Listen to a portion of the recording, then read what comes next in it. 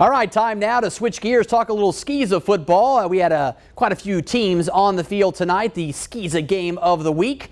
Trinity Byrnes already played one game on the road at the Kings Academy in Florence.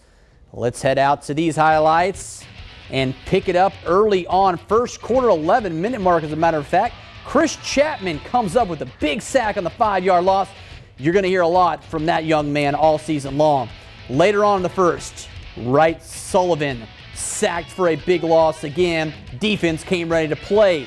But here, we finally are going to get ourselves some offense. Thompson, with a long touchdown run, finds Paydirt to put Trinity Byrnes on the board. The defense coming up yet big again. This time, they get a safety.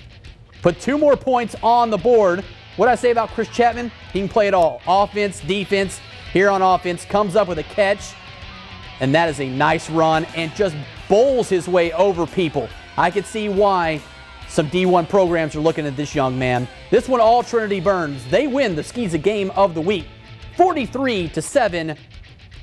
Chapman, huge on the night as Trinity Byrnes goes to 1-0. They will be at Dillon Christian next Friday night.